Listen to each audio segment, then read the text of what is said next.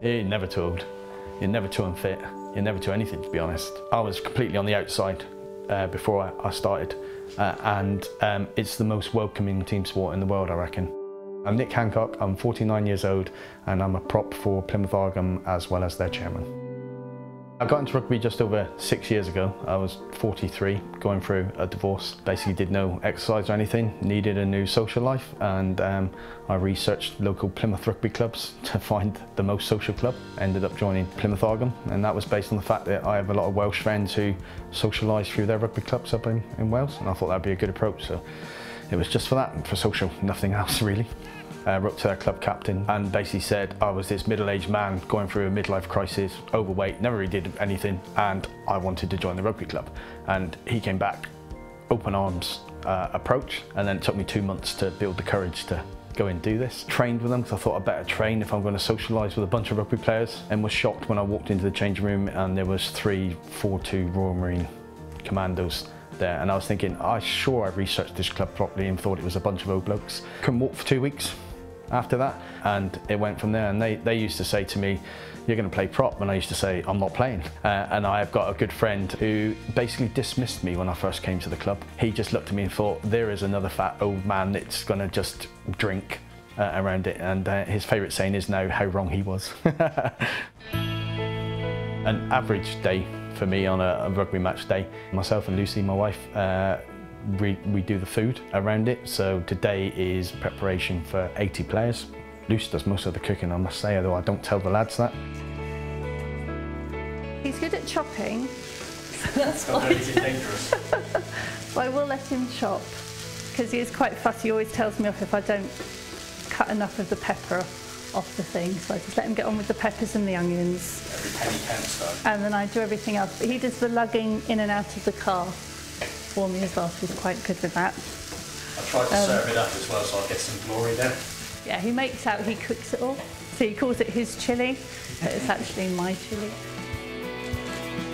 It's pretty much all of our life, especially the weekends, it's always rugby. It has been all from the very start since I met Nick. And in fact, the first time we met, he had a black eye and was hungover from playing rugby the day before and going out socialising in the evening. So I knew right away that rugby was a big part of his life. Fridays are normally running around getting everything ready for rugby. Saturday, if we've got home games, it's cooking for rugby. And then on Sundays, I've got my boy plays rugby as well for different clubs, so we're up with him. And if he's not got a game, then we tend to go down and see the minis for Argaum as well. Lucy, for my birthday this year, she thought she'd be a bit inventive and got me a personalised plate for me because of my passion for my rugby club. So I've got PA 55 RFC, Plymouth Argaum RFC, or if you look at it, it says PASS RFC. Funny enough, that's worth more than my car.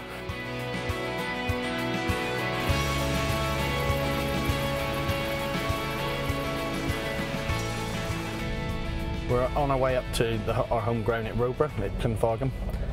Got a car full of food and stash and playing kit for the lads. We're playing Tavistock, which is a local derby match.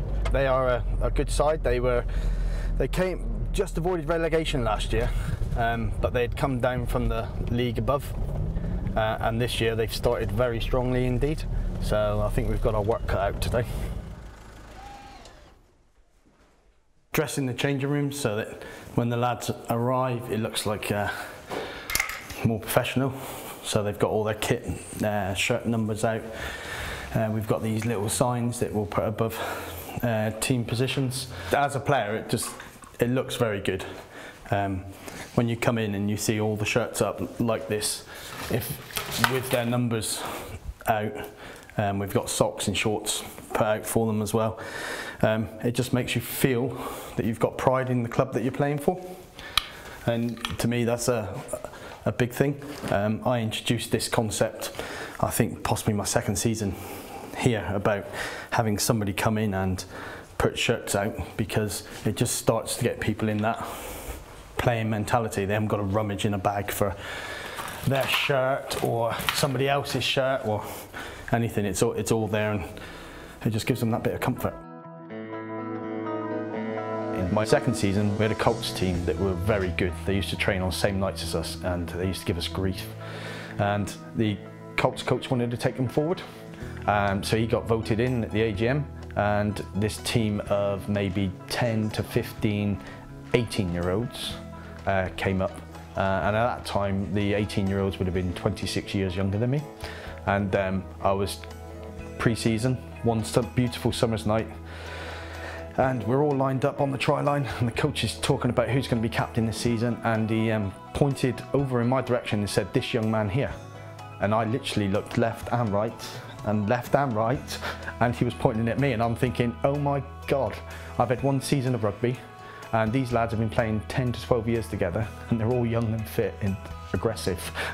What am I going to do? So I happened to captain this young team. We got through to a local cup final in that season and won it, and that was the first time the club had won anything for 88 years in a piece of silverware. So we was all very proud. 2 seasons ago, I was voted in as chairman. I was doing a lot for the club anyhow, and it was just a formalisation. And then I thought I would actually take the club forward. So we've now gone through and got RFU accreditation, and I consider ourselves a progressive club. We've got a proper development plan, and we want to go places both on and off the pitch.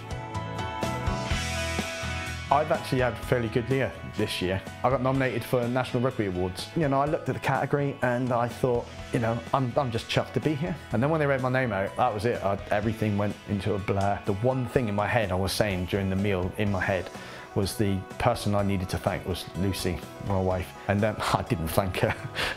I literally completely went out of my mind with the questions Alex asked me. It was an individual award, but I couldn't do it without the team that I've got around me. And that's what it means to me. It means more to the club than it does to me, because I have 14 other lads on the pitch, three on the sidelines that support me non-stop. Overall, it's been a good performance, good team building around it, and hopefully take us forward now into a more positive start to this season. You saw today I had, I think, something like 23 minutes of match time around it, and I can have 3 minutes and still feel satisfied around it. It's a team game. You saw the way they welcome you on the pitch, and the way they cheer you off as well for the set you did, and that's what makes it enjoyable for me.